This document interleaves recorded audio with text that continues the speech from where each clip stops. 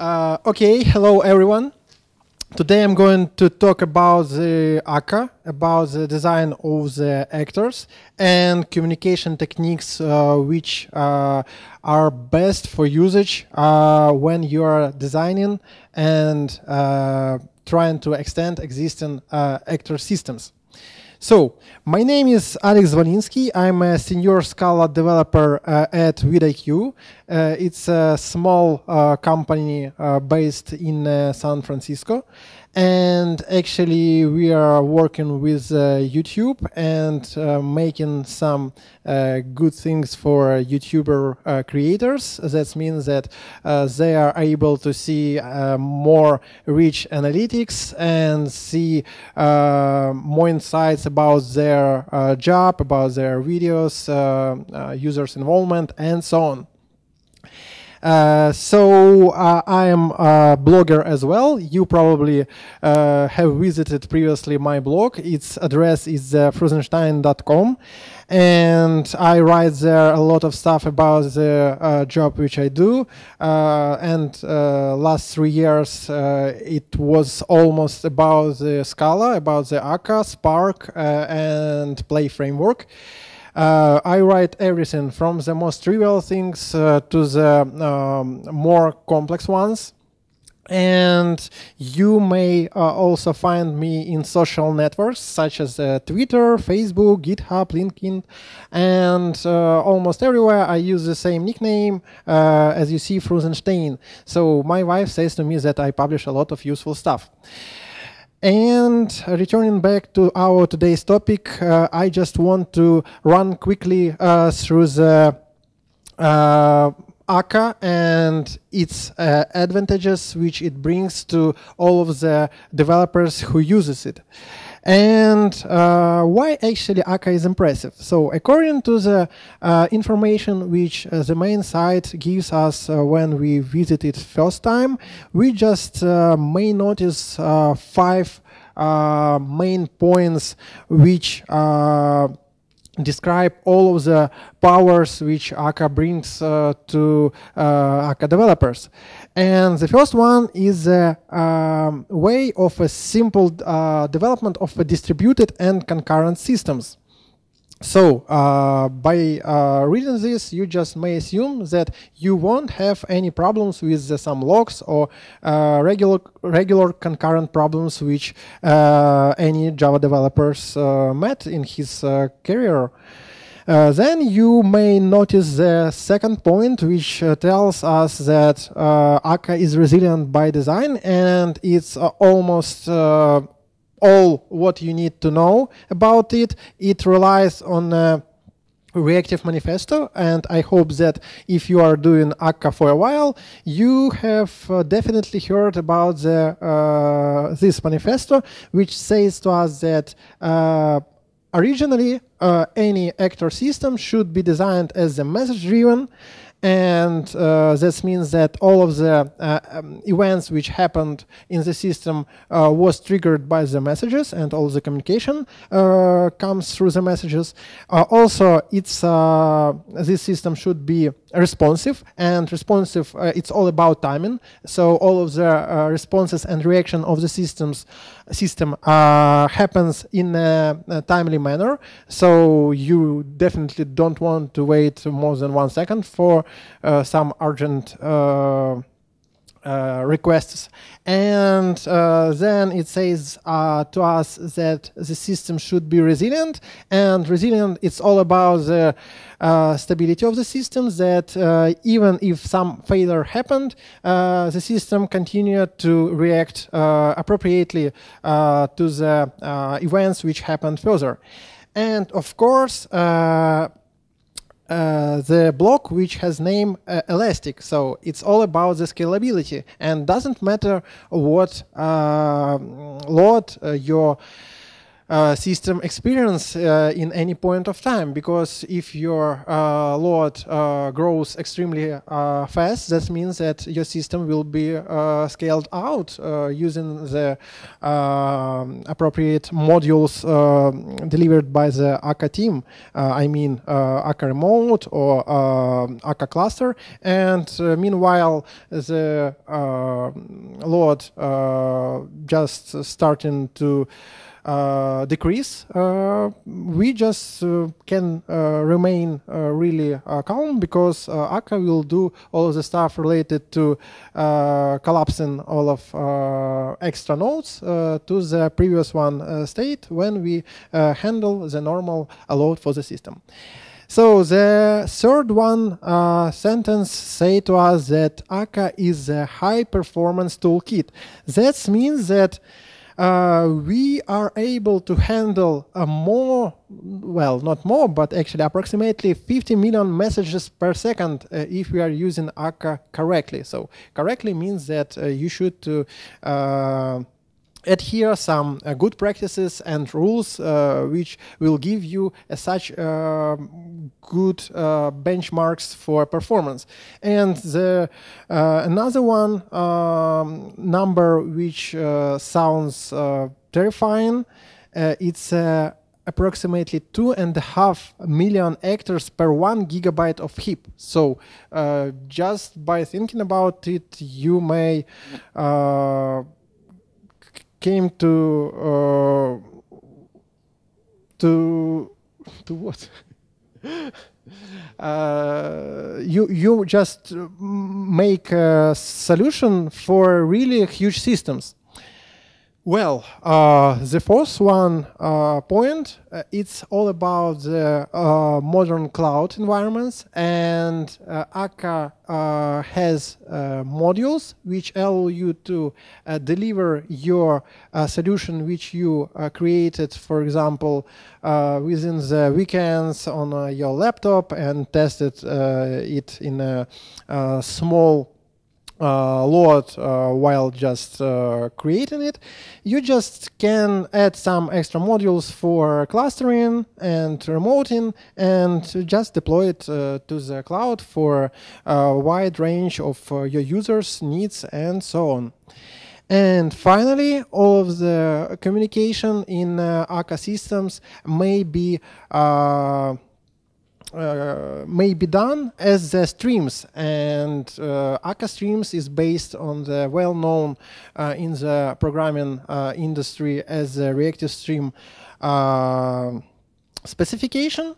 And of course, when you are thinking about the streaming, it's not just about the passing data through all of the stages of some stream. It's also relates to data sources. So sometimes you need to grab data from a data store, and as a result, it may be helpful to store this stream of data somewhere. So Alpaca, it's actually a set of connectors to different data stores which allow you to use Akka streams exactly for these purposes.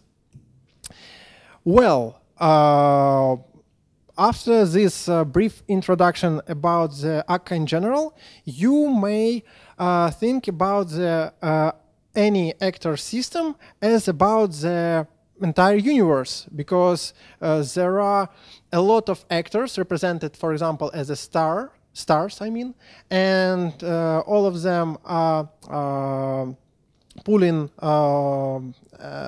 light, so we can think about the light like about the actors, and all the time in any point of this system we just can observe some communication. So just observing that some photons go from there to there, from here to there, and actually this is the best way to describe the actor system. So it could be extremely huge, and meanwhile this chaos actually could be controllable. And of course, in the middle of any actor system stays actor. So this is a small small star. It's one of the millions of actors which could be created inside of any actor system. And by saying this, I need to answer on a very important question which any actor, not actor, but Scala developer should ask himself while starting working with Akka. So, what is an actor? Actor, it's the smallest unit of any actor system. And in general, so briefly speaking and roughly speaking, it encapsulates just two things. The first one is a business logic, and the second one is a state. And if we want to give some more extended definition of that, I will provide you an illustration for this. And here I illustrated some of the properties which any actor can do.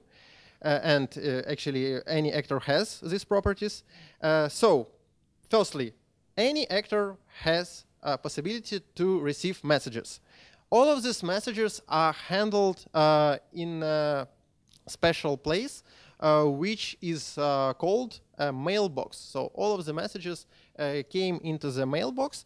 Then actor has a mechanism which could be called as a simulation of a single thread environment.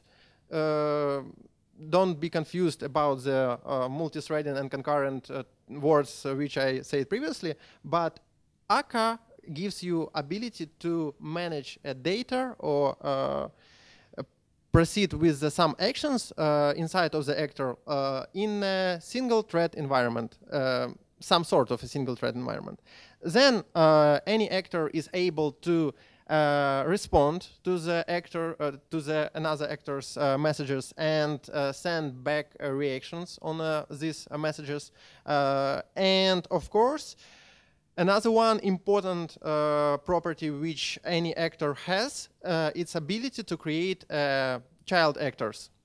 So not only handling of messages and receiving it and sending it out, but also creation new one actors in order to be able to delegate some of tasks or scale ability of processing a huge amount of data.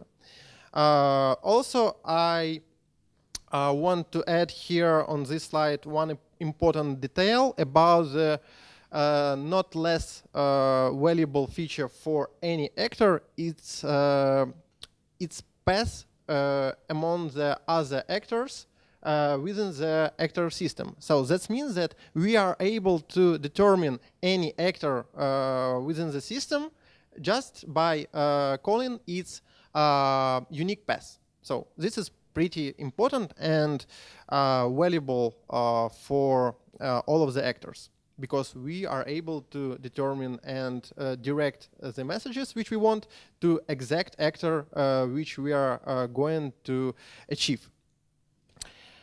So, after we considered all of the positive sides and advantages of the Akka, after we answered on the question, what is actor? I just wanted to add that Akka actually has a really good documentation. It's a continuously developing set of docs, and actually it's like scientific literature, because you just could dive into it within a month and read and read and read new chapters from that, and learning new stuff about the Akka modules, some particular features or mechanism how to deal with some parts of Akka system. But the main drawback of these docs is that it gives you just knowledge of system and their components. But docs doesn't give you an answer how to use all of these abilities of Akka for real world problems. So they just said, okay, we have actors, okay, we have different ways to handle failures of communication between actors, but everything what is related to a concrete realization of your own business solution, it's up to you. So you have actors, just think about it, imagine how you can apply them, and voila. So that's all what you need to do.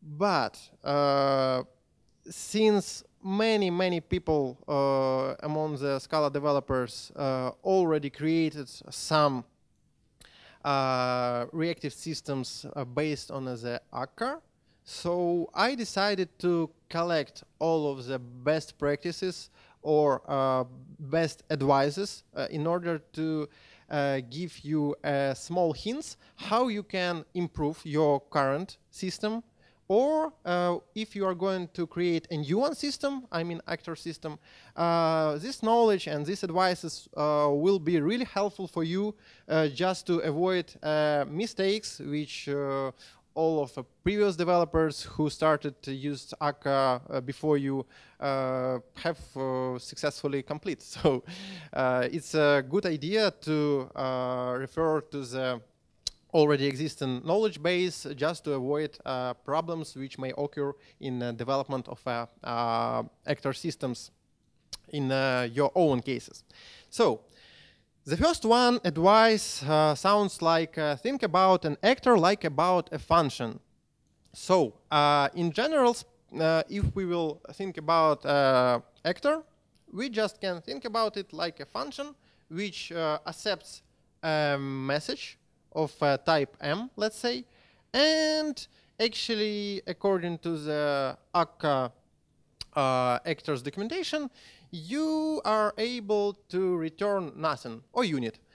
And that's pretty okay, because not all of actions require you to send back or return back some exact value. So that's pretty okay.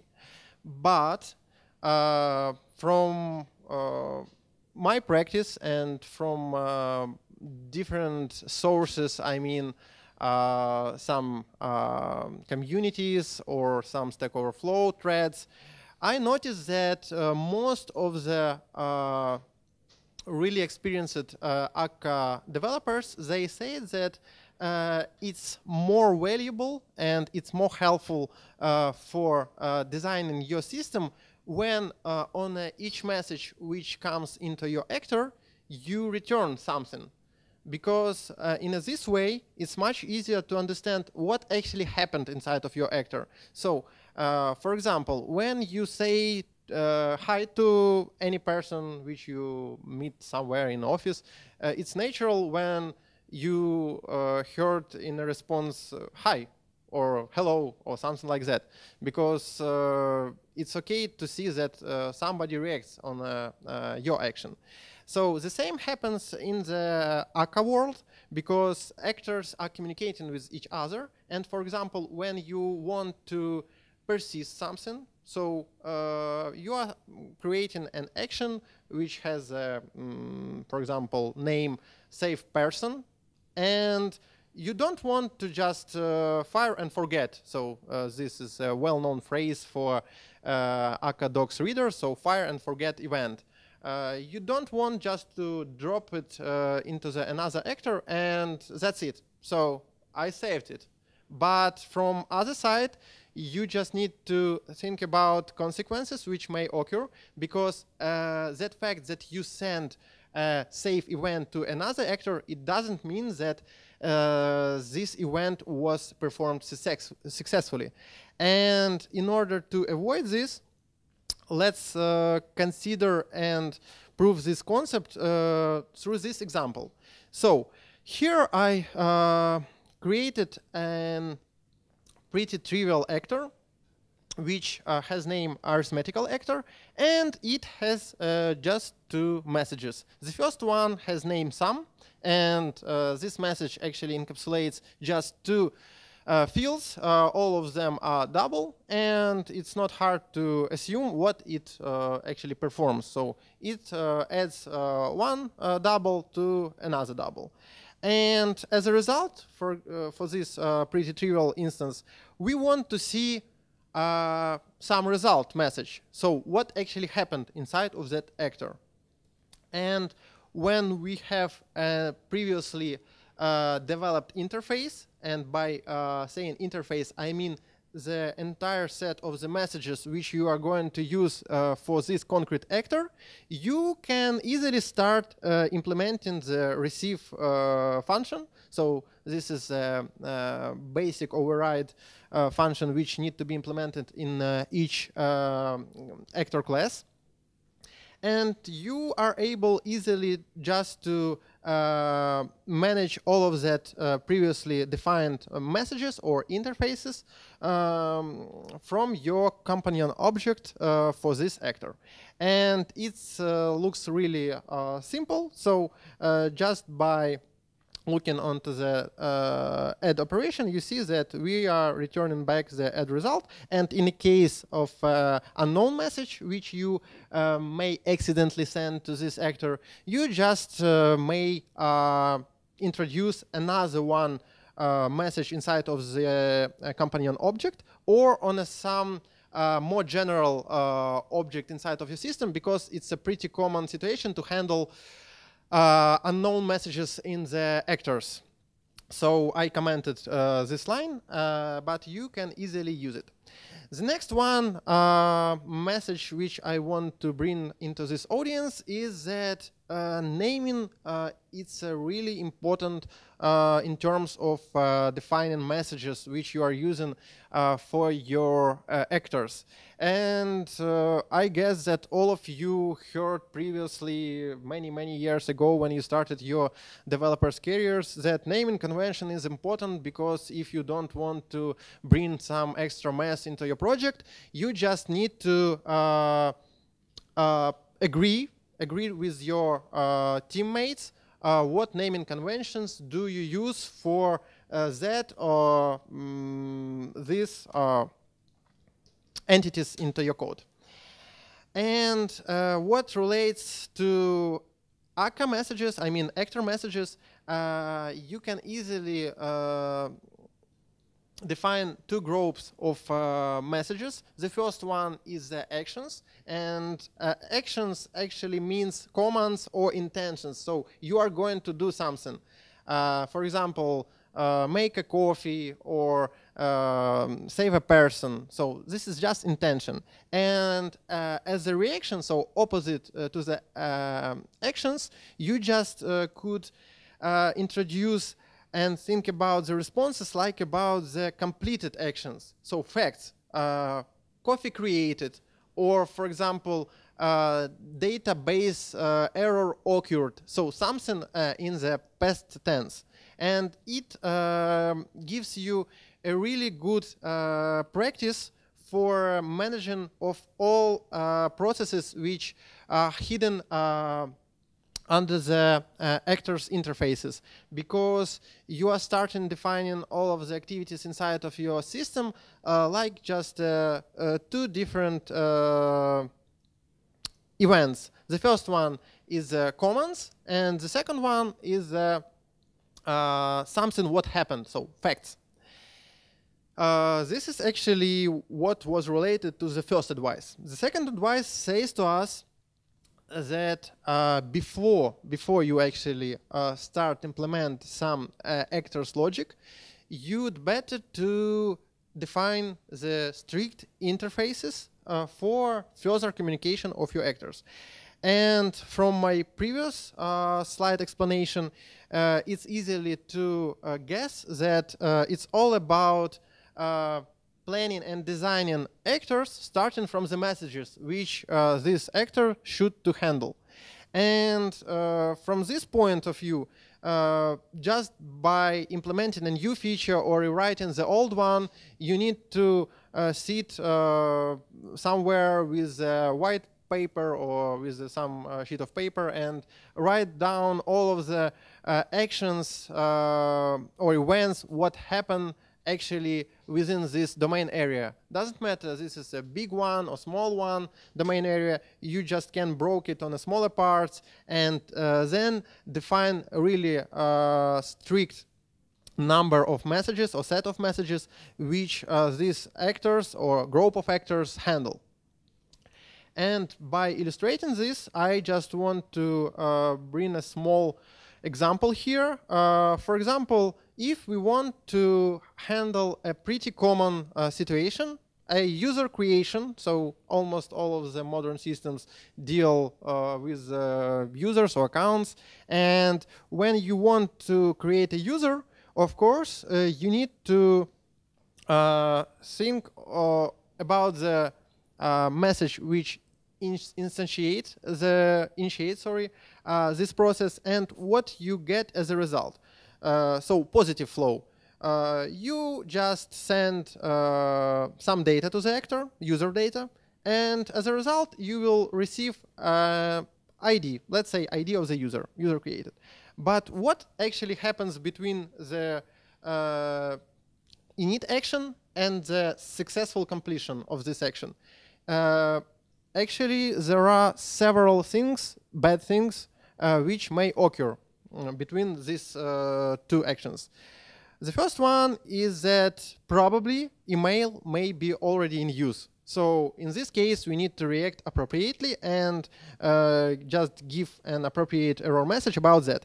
And another one bad situation is that we lost the connection with our data source.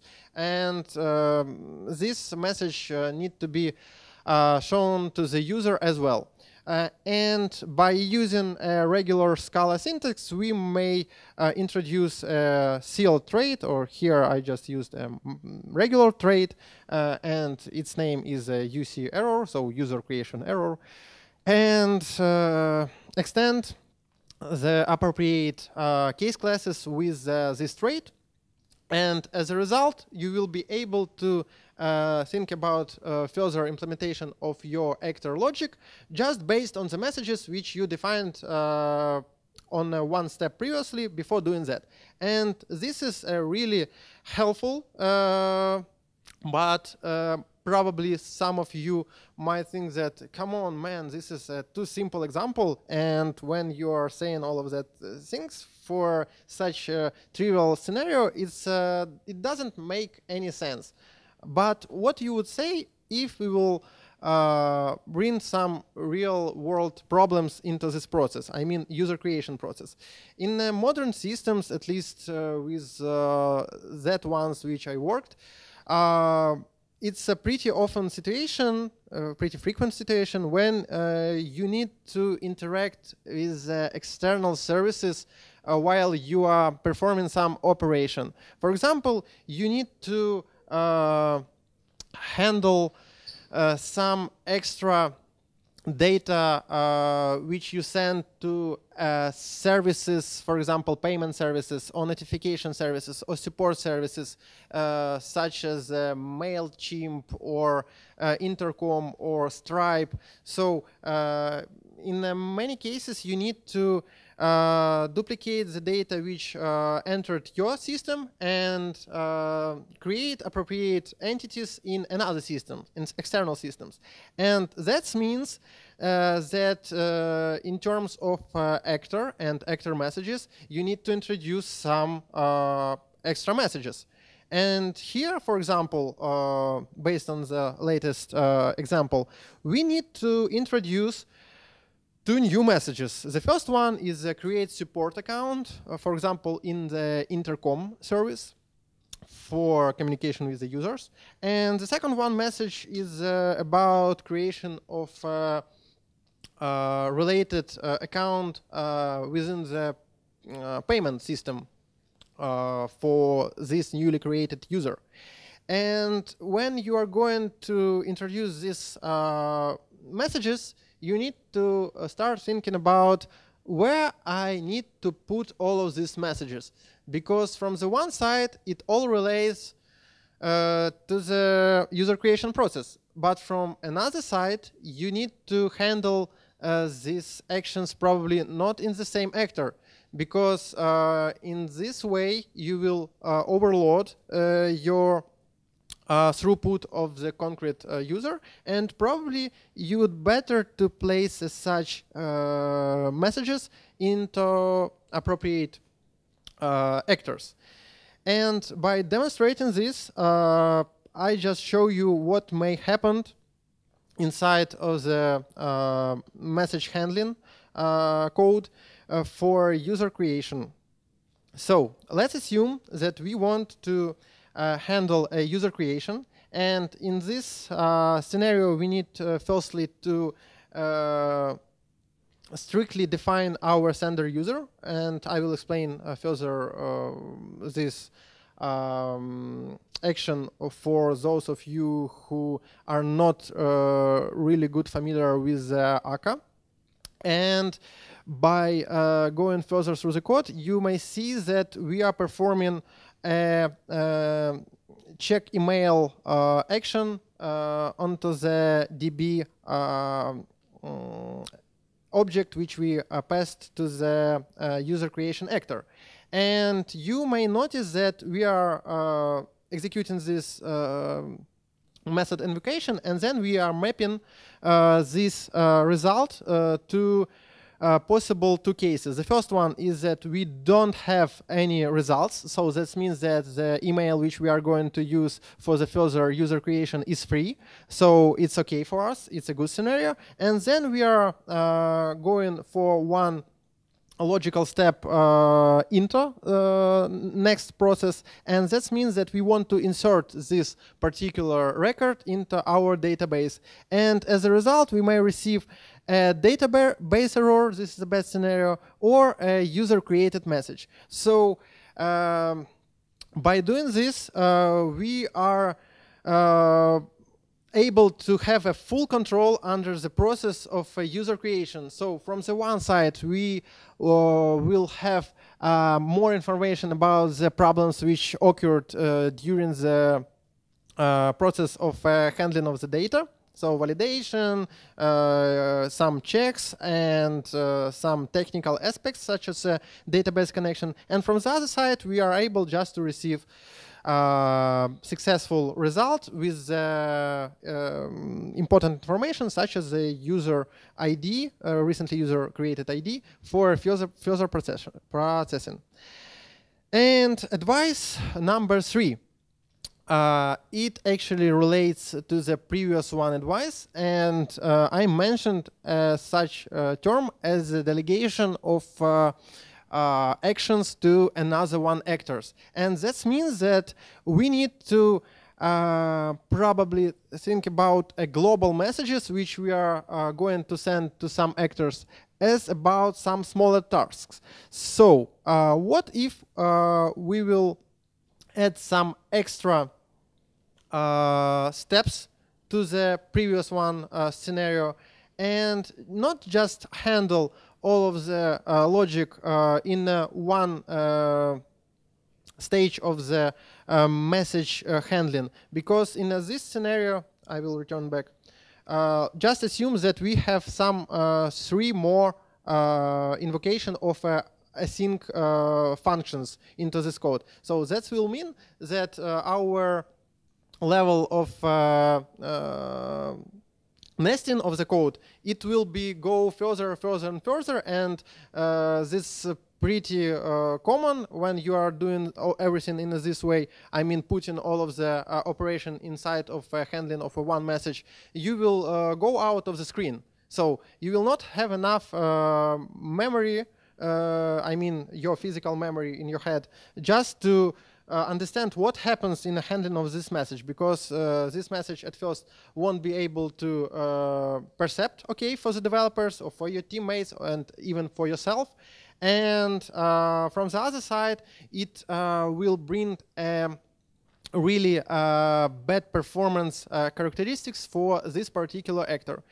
So by dividing complex messages and complex actions on the smaller ones, for example, here we just want to initiate a process of user creation just from the small message which has a really straightforward explanation. So firstly, we want to check email. Is it already in use or no? And from the code which you see on the slides, you are easily able to see that, okay, it's much easier to understand what happens in this particular small piece of code, and it's much easier to describe all of the process which happens under the scenes when we want to describe this process on level of the actors. So that means that a complex actions shouldn't be represented as one message. So try to break everything on the most smallest parts as the main area allows you to do it. Then the next one advice is about the delegation. Not just breaking everything into the small tasks in the context of one actor, but don't forget to create child actors for handling of some subtasks. Because as I said earlier in this talk, that actors are implementing a so-called single-thread environment. So try to use as much single-thread environments as you can, because by doing that, you parallelize your flow execution most efficiently. So by doing that, you are able to handle all of your problems in many different places simultaneously. And this is really okay. But don't forget to avoid intermediate ask. So what does it mean? Actually, for people who worked with Akka a while, you definitely know that Akka has different ways of communication between the actors. The first one and the most trivial one is that fire and forget. So everyone know about that. This is a well-known tell technique. So you're just sending the message and you do not care what happened then. And from the other side, there is a contrary method, which is named ask, and that means that by sending message using the ask method, you are really curious what happened with the message which you sent. So under the hood, Akka creates another one observer actor to handle this process of waiting of a response. But in a situation when you are creating a lot of child actors and trying to delegate all of the stuff to them, just try to avoid the ask pattern as much as you can. And further, I will show you how you can do it. So here is a small illustration of how you can create child actors inside of your main actor. And actually, here I am continue working with the previous example. So just by using user creation actor, we are adding here some extra logic which is related to communication with the external systems.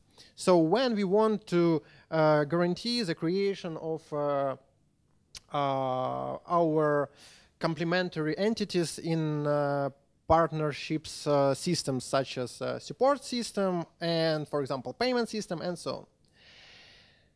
Then returning back to the advice related to the ask. So here is how ask looks like if we will illustrate it. So the actor A receives some message, and actor A was designed in the way of delegation of its work to another one actors. And by doing that, it's really easily to ask another one, for example, child actor, to perform some action or to do some smaller task which was sent to the from the parent actor. And in its turn, it may send its message to the another one actor, which was created even by not the A actor, but another one creator from the actor system. And as a result, you see that these two question signs, they are actually representing another one actors which observes all of these messages.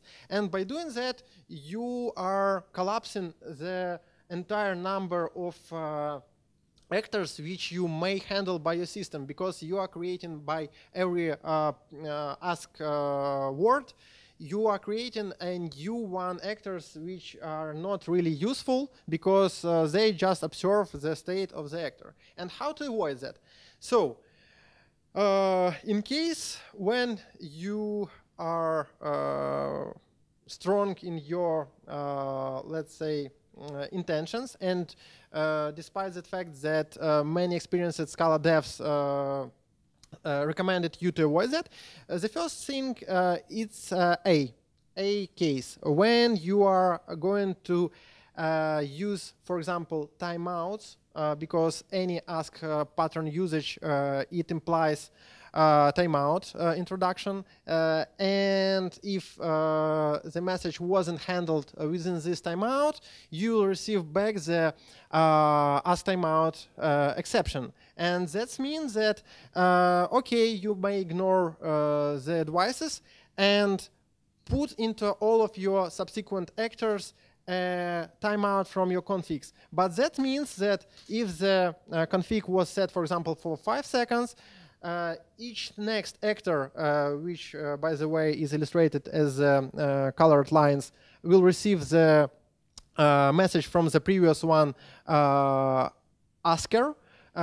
They will have the same amount of time, but in general, some time was already spent from the previous actor. So this is the error-prone approach. Another one case is a big case, which is related to a custom timeouts. When you are setting up all of the timeouts manually, so you are just thinking, all right, if the first one actor was allowed to use 5 seconds, so let's say our next one operation is allowed just to take 4 seconds. And the subsequent ask pattern will use only 3 seconds, and so on. So this is the way to nowhere. And in order to avoid it, here is the case C, which gives you a nice ability to use just a combination of fire and forget and forward messages in order to avoid using of multiple timeouts in different actors which are going to use all of the subsequent calculations. So by using forwards and tell, you are able to substitute all of your ask pattern hell inside of your actors. And by doing that, you are able to use this wonderful construction just by asking the first one actor to send the message, for example, check email with some user data. You are just using then map to message, and not message, but function, sorry. And you are mapping to the some generic trait which you define for the result which user creation actor may return to you. And from the other side, we are still warning about the ask timeout exception, and we are going to just save ourselves by using recover with function. And this construction may be used as some sort of pattern, because it's really helpful and it covers all of exceptional situation and responses from your actor. And by listening all of this, you may start and think about that I described a module which has a name and Akka typed. And actually, that means that by introducing really strongly typed messages, by implementing CL traits for responses for messages which you receive by the particular actor, you just creating some hooks for substituting Akka typed module which is still under development. But as I figured out from one of the most optimistic men from the community who is using Akka type, so you definitely know him, his name is Heiko. Are you, for example? Yeah. And I asked him about his training, which he made for Akka type. So is it ready for real time, for real world examples and practicing in real systems? He said that, of course, it's marked still in the documentation as the API may change, but it's okay to use it because everything, almost everything is already completed. The next one pattern, advice which I may give you is to use in places which are really under the heavy pressure in your system, is to use routers. Routers give you ability to spread the load of your system between the many clones of actors, and in this way you are increasing the throughput of your system. So, advice number 7, everything is an actor. So this means that everything what you want to create inside of your system should be represented as an actor, because it's a good practice which allows you to keep everything consistent. As an example of possible entities which you may try to implement not as an actors, it's some data access layer. As a rule, all of the developers who worked with Spring previously, they like to use so-called DAO layers or repositories for data access functions. And regardless, it's pretty good habit for standard enterprise practices with the Spring. You actually have to avoid this in Akka, and this can be substituted just by creation of a new actor, which has queries. Doesn't matter, this is get queries or some modify queries for data. You just represent them as a set of messages for further processing, like regular SQL or NoSQL requests to your data stores. And here how such data access actor may look like. For example, user payment actor. So as a constructor argument, we are using some abstract database. Doesn't matter which one do you use, for example, MySQL or Postgres or anything else. You just then interacting with this database instance as with your data store, by using its native methods. For example, here we are using insert, and of course this insert operation was initiated by the message which actor receives, and its name is save payment. So that's how I would like to explain that everything inside of the actor system should be represented as an actor. The final advice, it's about streams. So the most attentive of you who was in this room today while I was speaking about the actors may notice that all of the advices was moving by just improvement of a previous one advice. And as a result, we came to the most ideal way to represent processes which occur in any actor system. And it's actually streams, because by implementing streams, you are just avoiding manual creation of that stages inside of the actors. You are avoiding bottlenecks in terms of mailbox capabilities of any actor. So by using Akka streams for a solution of complex tasks which could be represented as some set of rules, some graphs. You are just making the final step to creation of really clean and understandable systems. And here I just illustrated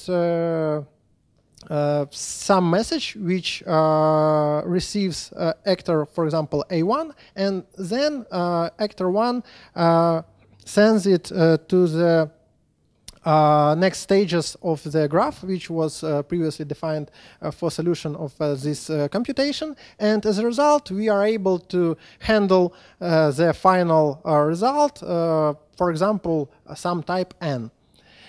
And here is how this approach could be applied to our example, which went with us through all of this presentation. So user creation. Here is the set of the messages which I prepared for demonstration of stream capabilities. Here, so we have a create user message which initiates the process. Then we have a CL trait for creation user result, and then we have some generic trait for errors. And finally, we have some case classes which represent actually the successful result of a user creation and some errors which may occur within these stages. And here how this code looks like when we are going to implement this particular flow stages. So first of all, we see that we have a check user email flow, which accepts create user